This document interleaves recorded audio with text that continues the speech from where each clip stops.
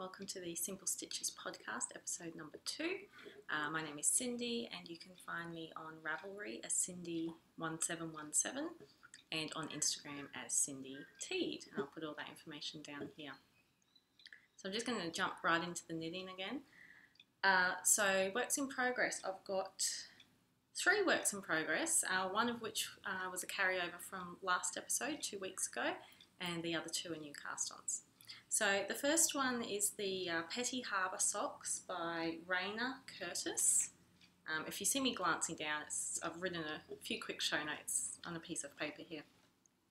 So the Petty Harbour socks by Rayna Curtis. So for these ones I'm using Knit Picks Stroll Glimmer in the Peacock colourway. It's a little bit dark again, but this one is a lovely tealy blue colour with a little bit of sparkle in it, so it's really nice. I just finished my first skein, which is why I have this big long tail. I'm using 2.25mm Hiya Hiya sharps for these ones. I'm a magic looper, so I really like the 32-inch length of cable, and I cast on 64 stitches. So these will be for my mum. She's got quite a small foot, about a size 6 Australian. And so I've just done the heel, I've done the fish lips kiss heel here.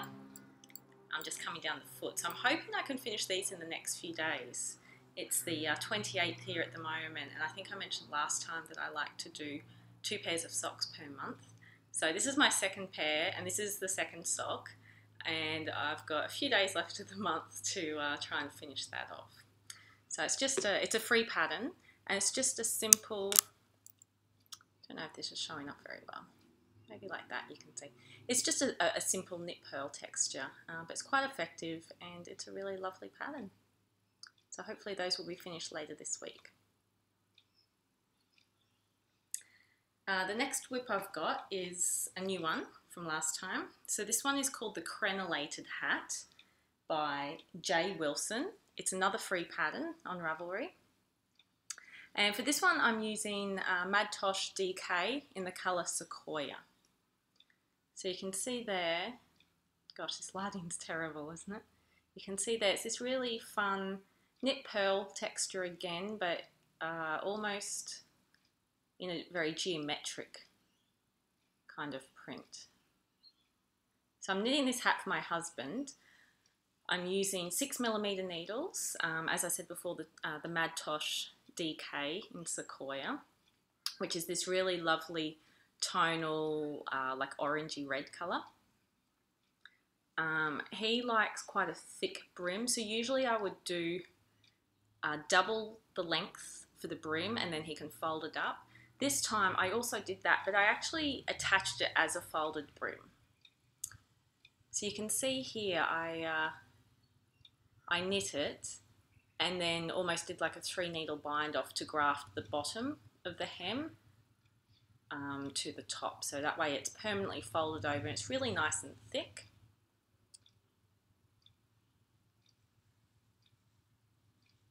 And yeah, it's very squishy down here. I had to restart this project about 3 times, and it was nothing to do with the pattern, it's just me. I didn't read ahead, which I really should have. More than once. So I had a lot of issues. It's nothing complicated. I was just casting on the wrong number of stitches and not realizing until I'd already done 3 inches that I should have been increasing. And I did modify the pattern a little because it actually has a garter stitch hem, I believe. I just did the normal 2x2 rib. I prefer something a bit more stretchier. So yeah, it was my own fault. I didn't read ahead in the pattern and ended up having to rip it out 3 times and start again. But now I'm on track. The hat has you do 2 repeats of the chart. It is charted, it's not written. And I just started my 2nd repeat. So I'm hoping I can have that finished by the end of the week as well. Obviously I won't be able to give it to him until I get back home to Michigan, but it'll be good to have another project finished. And actually one of my goals for myself this year is to reduce my stash by about 15%, which I worked out to be, I think it was about 28,000 metres. So what I did was pick out 15 of my oldest skeins, or skeins that I really didn't like anymore, or the colours weren't my choosing anymore. And this was one of them. I'm really not a red person. I did buy this skein for myself, but I just wouldn't wear it. I just don't like red and orange. So I picked this one, and I'm progressively working my way through that list of skeins to use up. So it's great to have a bit of a stash buster project. And my final whip is a sweater. It's in a bit of a disarray at the moment, and I literally only just cast this on. This is how small it is. So I really won't show it too much. It's got some eyelets in there and just stockinette. So I'm using 6mm for this, and the pattern is called the Dill sweater, and it's by, which I'm not sure who it's by. It was a hard copy pattern that I bought at the local yarn shop on sale. I think it was put out by Manis del Uruguay. So I'm using the Shibui Staccato yarn in the Graphite colour, which is a lovely grey, so it's nice and silky. I had actually used this yarn for another project, which I pretty much knit about 95% of it. So here's one piece that I just haven't pulled out yet. So what I had knit with this yarn was the Chevy Cardigan by Anne Hanson. And I had some issues with the pattern itself. It didn't read very well in one certain area, and once I got past that, it was fine. I knit the whole cardigan, and then I started having sizing issues for the back section. I was trying to work out the maths for the gauge, and just it wasn't coming up nicely. And the more I thought about it, because this yarn has quite a high silk content, it's very drapey, which is really nice, and it's next to skin soft. Whereas this cardigan, I thought I'll always be wearing something underneath it. And I just don't, this has already been blocked, I just don't feel that it's really showing that lace pattern very well. And I just worry, because it's already got quite wide drapey sleeves, that the yarn itself is adding too much drape. And I think in hindsight I probably should have used a 100% wool yarn for this particular project. So as much as it pains me, I'm just not happy with this. I have done, as I said, about 95%. I've done both sleeves, both fronts, and about 3/4 of the back section. But I'm just not happy with it, and I really think this yarn would be suited to more of a pullover that you can wear next to your skin. So I will be pulling this out as I require more yarn for this project. And this poor project has been in my suitcase because we had a trip away this weekend. And I had to borrow the needle tips for my Crenellated Hat, 6mm ones. So this poor guy has no needle tips. I also had no needle protectors with me.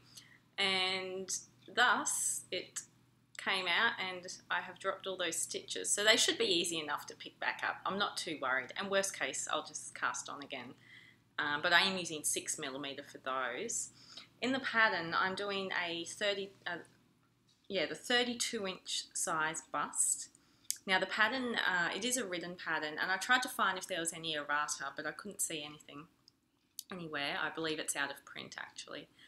So I'm doing the 32-inch size, but the pattern doesn't have the schematic for the finished measurement, which made it a little bit hard to choose. I usually like to see, okay, if I do this particular size, what are the actual finished measurements? So instead what I did was find the stitch count for the bust area and just calculate that with the gauge to see how many inches across it ends up being. So for the 32-inch size, I calculated that it will be about 35 inches in the bust area, which means it's already got 3 inches of positive ease built into the pattern. So I was quite happy with that. I think the next size up just would have been far too sloppy and large around that region. And I think also with the silk content of the yarn, that's going to drape and maybe have a little bit more give anyway. So I think that's quite a good option there. So it's a good knit so far. I haven't done too much of it, but I think it'll be something that I really get a lot of wear out of. I will put a picture in either here or I will have done already. So it's a simple pullover, but it's got this really interesting lace down the bottom, which is actually worked after you've done the bulk of the body. So you pick up stitches and then work this lace border on. And it's really interesting. It's, I wouldn't say it's a delicate lace, but it's almost in, it reminds me of bunting, I suppose, you know, the string with the little fabric flags on it. So it's got these like triangle lace wedges that just drop down from the hem.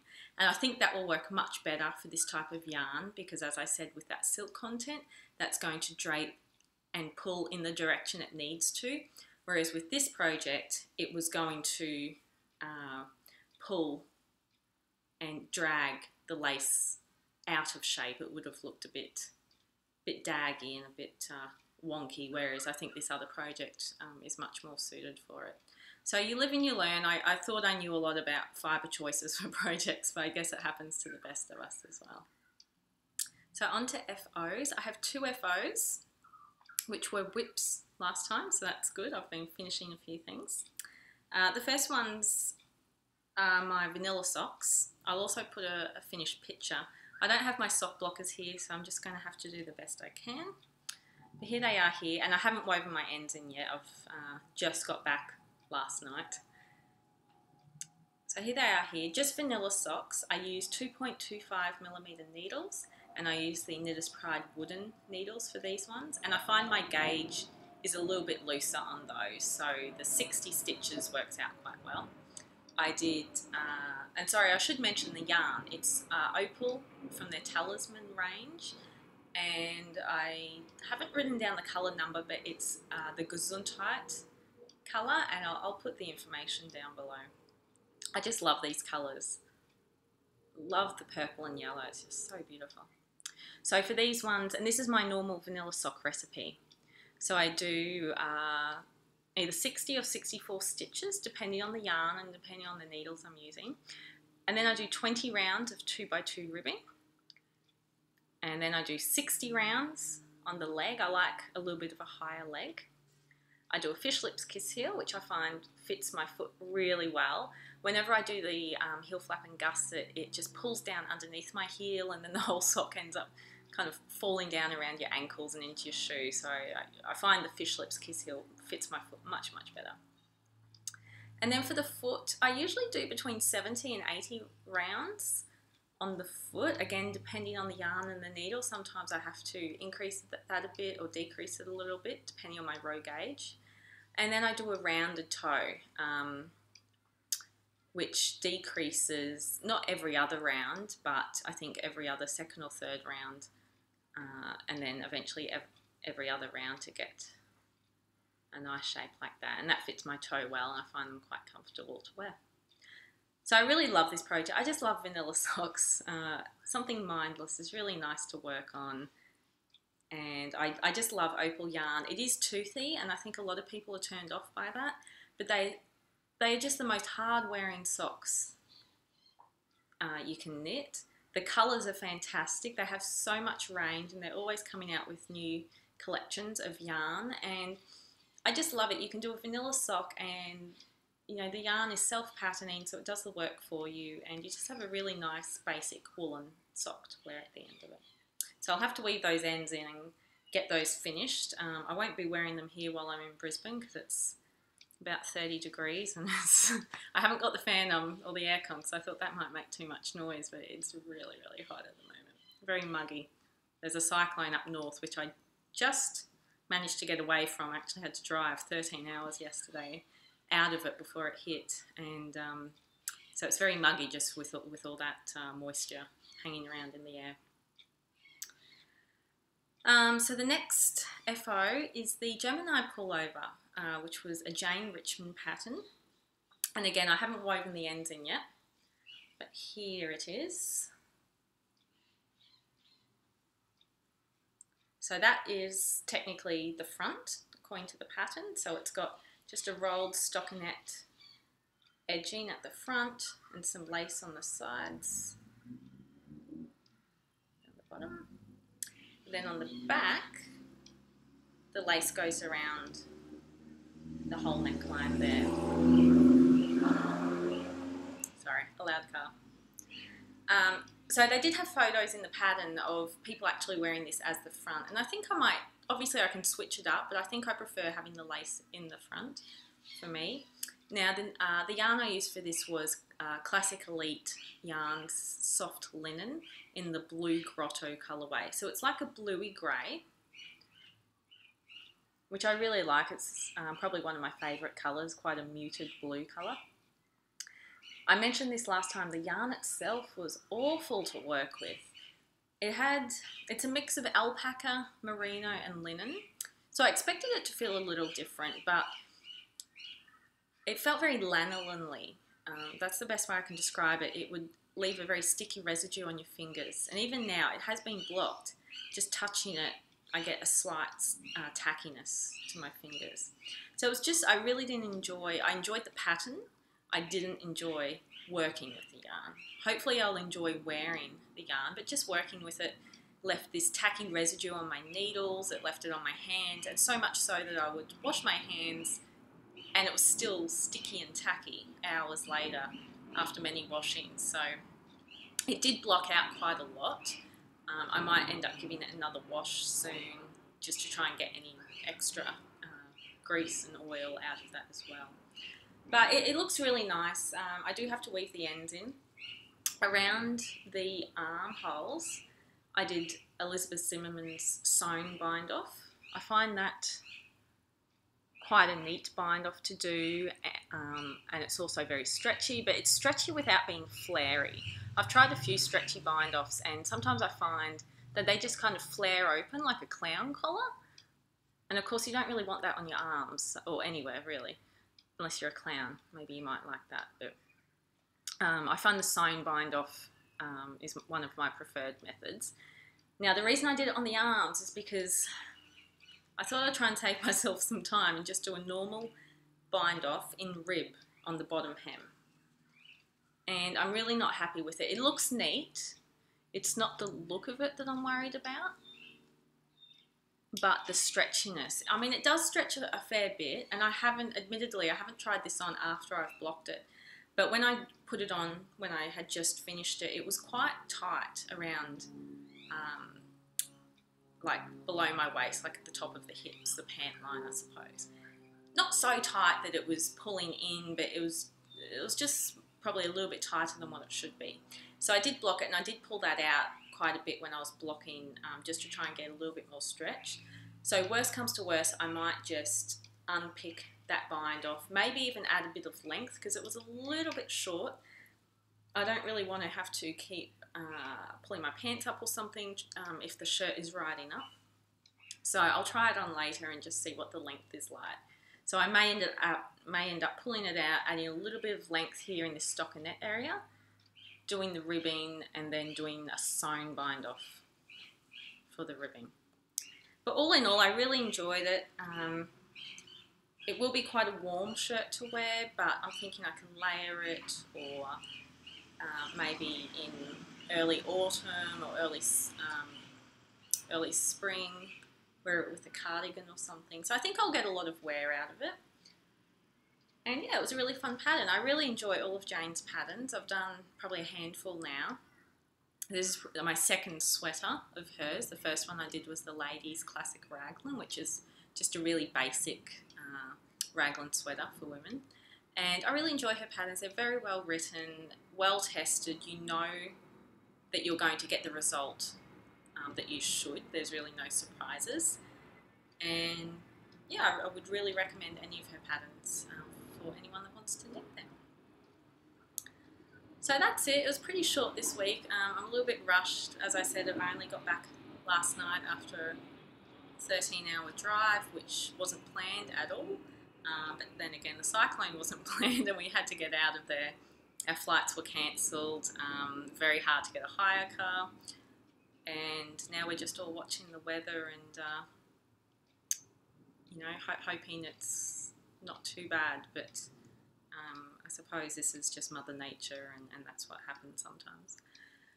So I am a little bit rushed today. I'm sorry about that, but I've got a lot to do, and just to get settled again into the routine of things.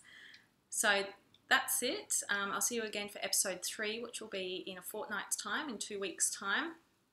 Hopefully I will have at least a hat and a pair of socks finished by then, and I've got some other cast-ons that I'm hoping to do later this week. So I'll leave you to it. Have fun with your knitting and your projects, and all the best, and I'll see you next time. Thank you.